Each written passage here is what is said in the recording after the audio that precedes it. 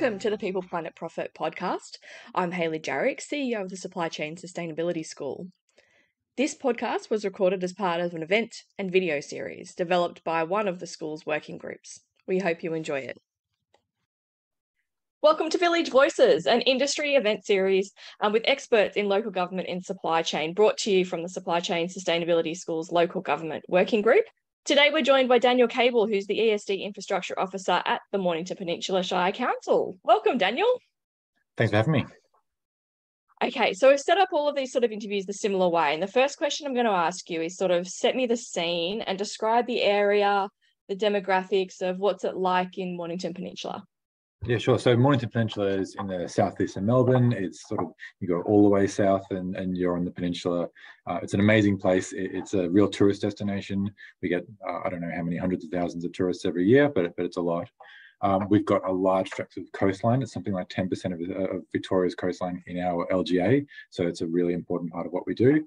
We've got about 70% green wedge, so that covers a lot of agriculture and a lot of bushland and biodiversity protection as well. And then some distinct townships. And we've got communities all along the spectrum of socio-economic status. So it's not, there's a lot of wealthy people that have the ability to sort of dedicate a lot of their time to climate action. We've also got a lot of challenges with people that don't have that time and ability. Awesome. And if I was to try and give people a scope of like how many people are in that zone. So if I look up there's about 164,000 people, median age is about 46. But like you said, not all of them have the capacity. So about 100,000 of those are not working, would you say? And then, like you said, with that varied economic spread. So there are a lot of people there that could do some things, but some of them don't have the capacity to be able to help out. And I think that gives us a really good sense for that. I think it's also really, sorry, it's also really a geographically based. So some townships are at the higher end of the spectrum and some are on the lower end. So it's not necessarily mixed all throughout. Yeah.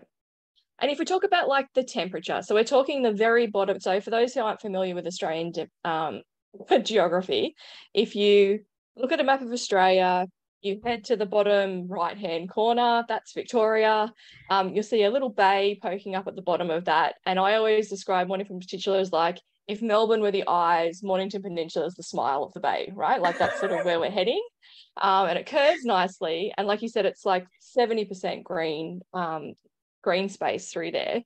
So for people who have been in the area and might be trying to recall what it's like, what are sort of some of the touristy places that people might have visited or been able to recall from being down?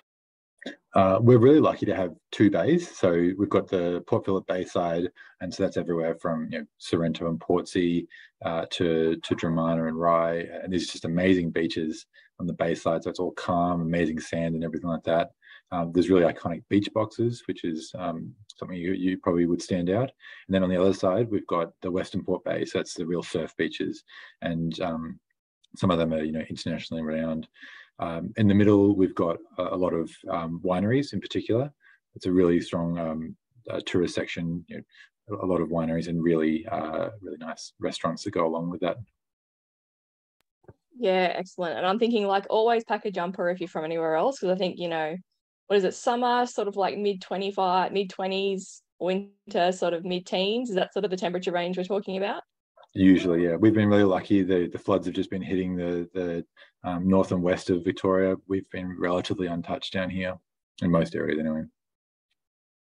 Awesome. So I hope that sort of gives everybody a bit of perspective of those who didn't know where Mornington Peninsula was or the type of lifestyle that is in that area. But I think it's really good context for like the next question is that, so working at the council, sort of what are the sustainability objectives and targets and what sort of your makeup of team look like?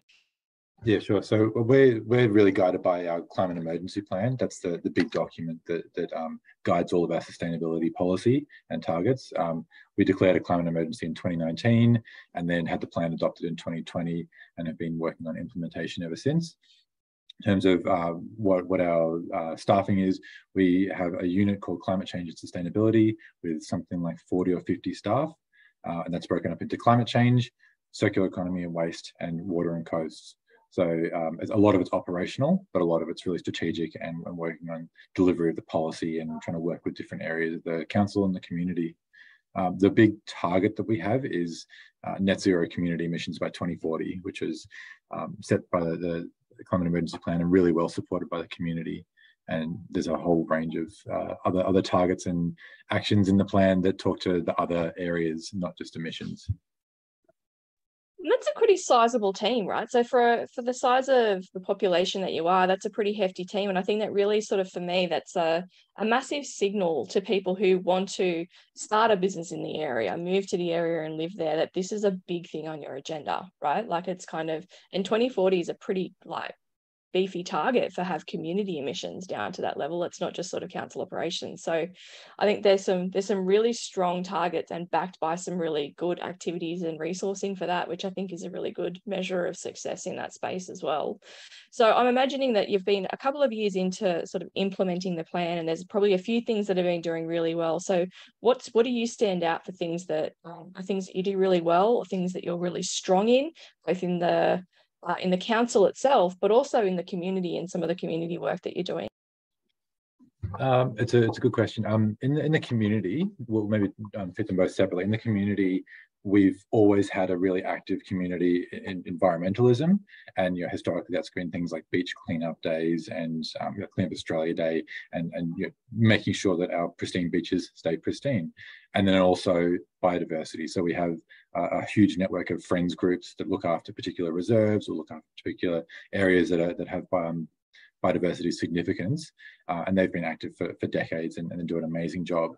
Recently, in the last couple of years, there's been a lot of movement from the community in the energy space as well, and really wanted to support the transition to zero carbon energy. So that's things like promoting solar installs, promoting changing over from gas appliances to electric and that kind of thing. But then also talking about community energy and how different models where that could work.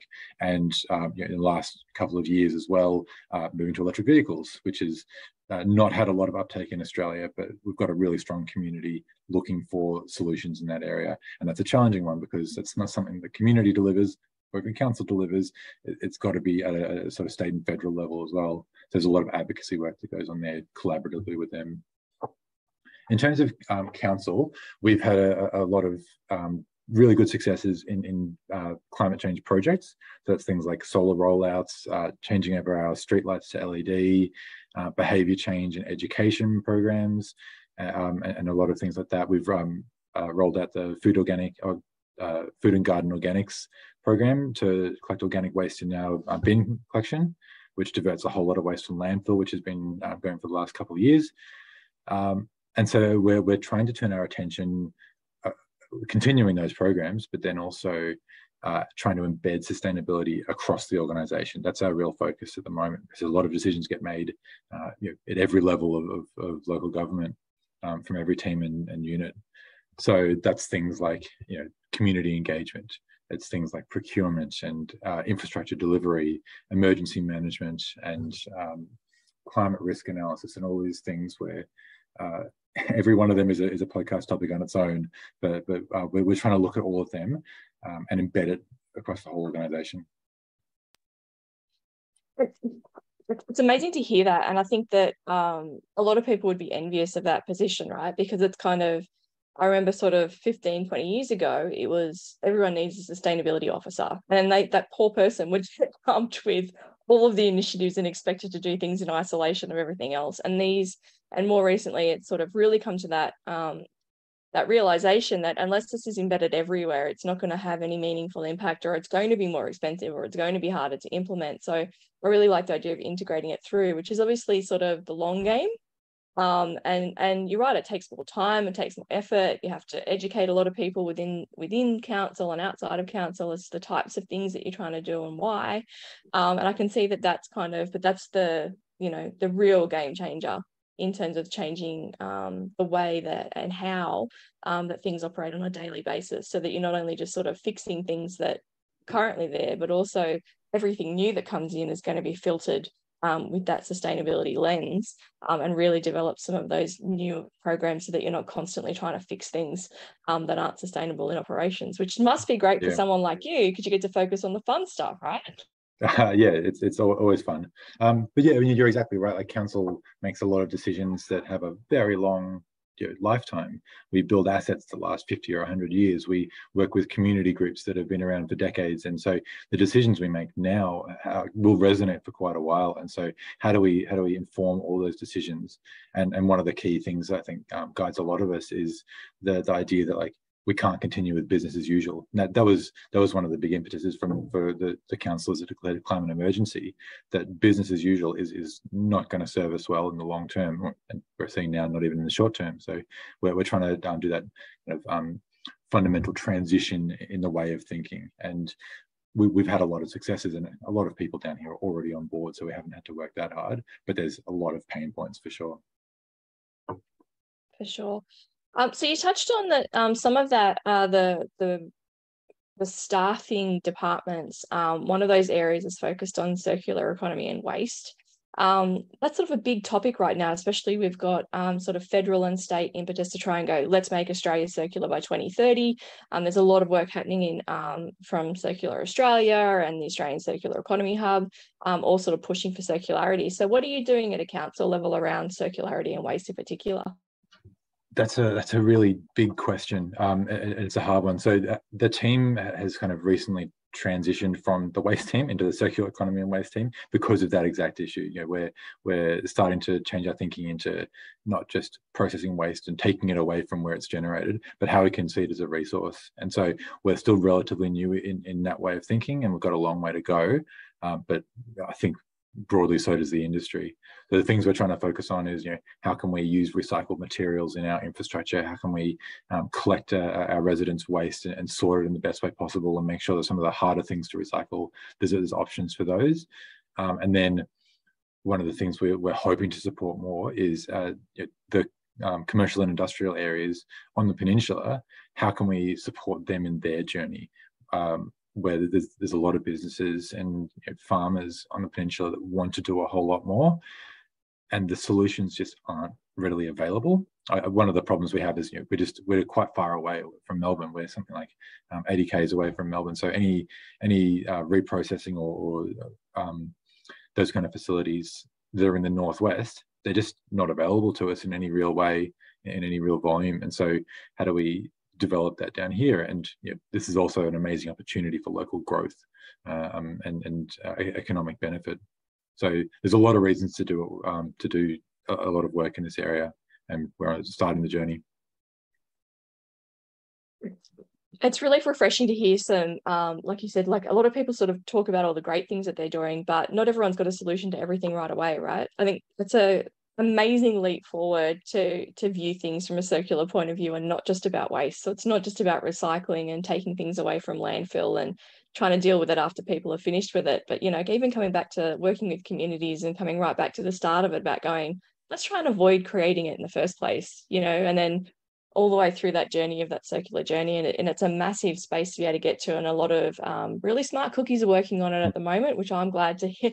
I'm glad that they're at, because I think sharing all of those learnings is going to be really fun for everybody in terms of sort of preventing the waste and then having less to deal with at the end of that cycle. So and the whole point of it's circular good to economy, hear you on the journey. Yeah. The whole point of circular economy is that it's everyone in the whole supply chain. It's people that design and manufacture products, people that use the products, and then people who reprocess them. And so we're trying to understand the part of the process that we represent.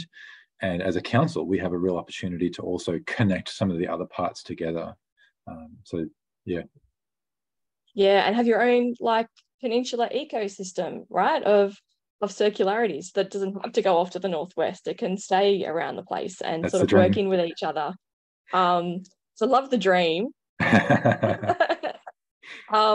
know what? Thank you so much for being so open and honest about all the programs that you're doing. Like you said, you've got some geographical challenges, but also gifted with so many beautiful places down on the Mornington Peninsula. It must be a great place to work, live, absolutely, migrate to. And certainly, if anyone's sort of traveling around that area, I know that it's quite often that people do exactly what I did with the photograph behind me, is sort of take off towards the west and head along the Great Ocean Road out to Adelaide from Melbourne. But please, if you have the chance, go down the eastern side and visit the Mornington Peninsula, because it is gorgeous down there, and you can touch and see all of the great the impact of all the great work that Daniel and all the team at the Mornington Peninsula Shire Council are doing. So thank you very much, everyone, for listening. And thanks, Daniel, for speaking today. Great. Thanks so much for having me. Appreciate it. And until our next episode, bye for now.